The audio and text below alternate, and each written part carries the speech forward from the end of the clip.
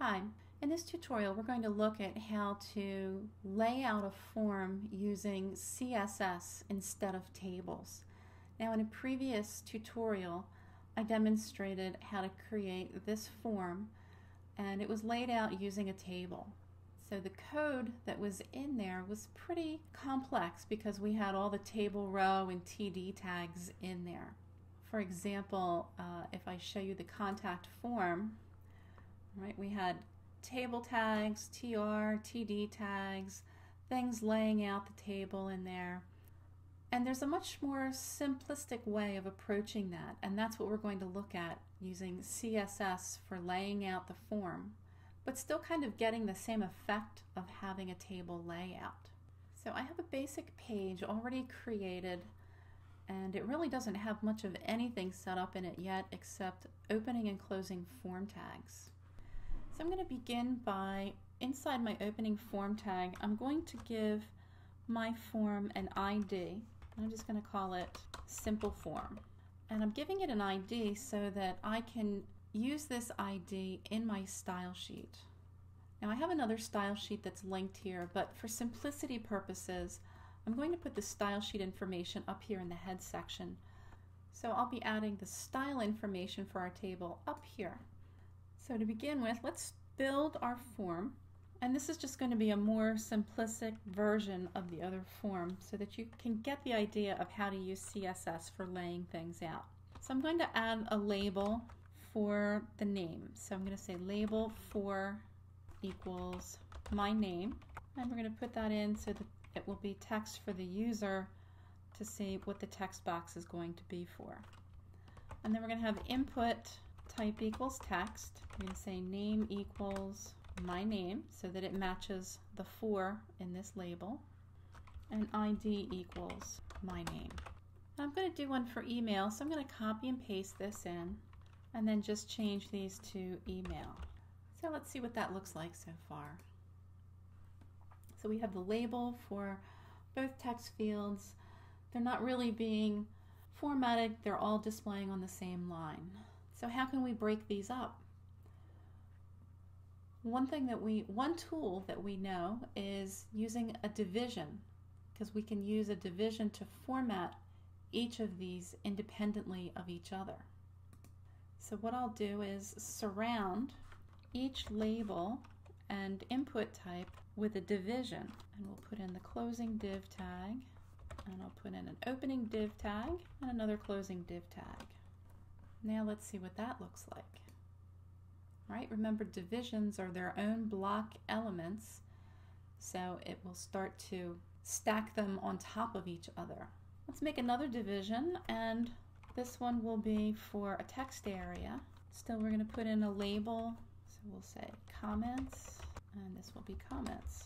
And instead of an input type, this is going to be a text area. I'm going to give it a name and an ID, set it up for some rows and some columns, and we'll close the division.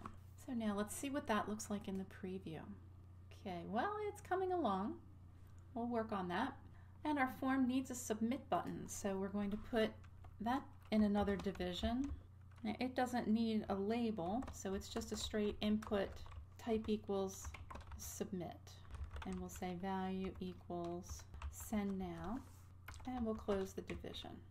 So another look before we start adding our CSS formatting. Now you can see that we have the labels here. They're all taking up different spacing. So if we can set up those labels in order to be consistent, make them all the same width, then that will line up these other form elements next to them. So in my style sheet in the head section, I'm going to come up here and we'll say label. We're going to float them left. Let's give them a width so that they're all going to be the same width. Say 150 pixels. Let's just see how that's going so far. It's looking better already.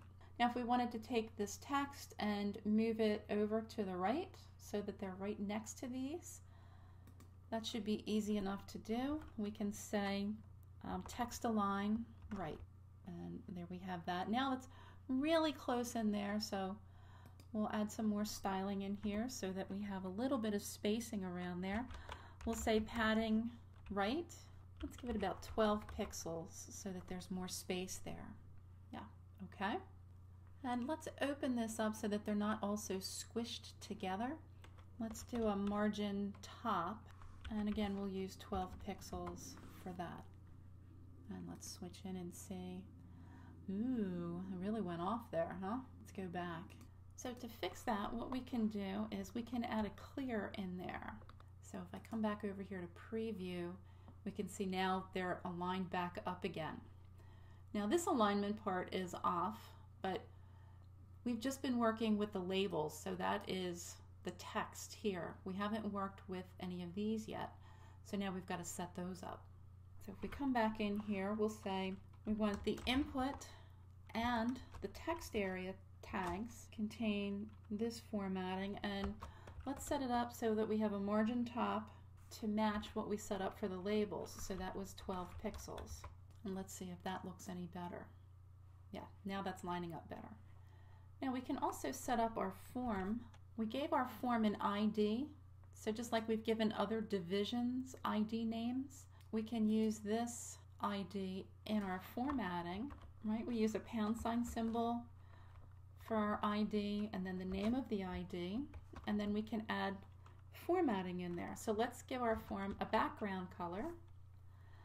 So let's background color, we'll do a nice light gray, and let's give the whole form a width, and let's just say 80% so it will adjust. So let's preview that.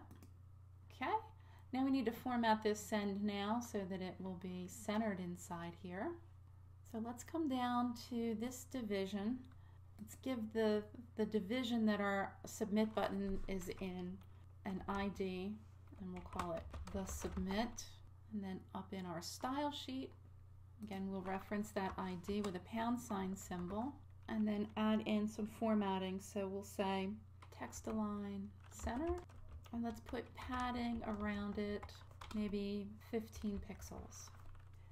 Now, if we didn't want this centered, it might look better if it was lined up like right under here.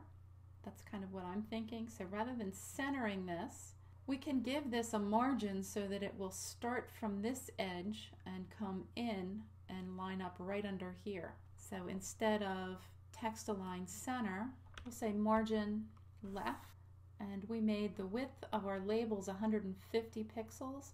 So let's make the margin left 150 pixels. And then that should jump that right over underneath this. So that is a quick view of how to lay out your form elements without using a table, but it looks like we used a table. It seems to be much cleaner, much easier to edit and work with when you're coding. And of course, CSS is the preferred method of layout as opposed to using a table for layout.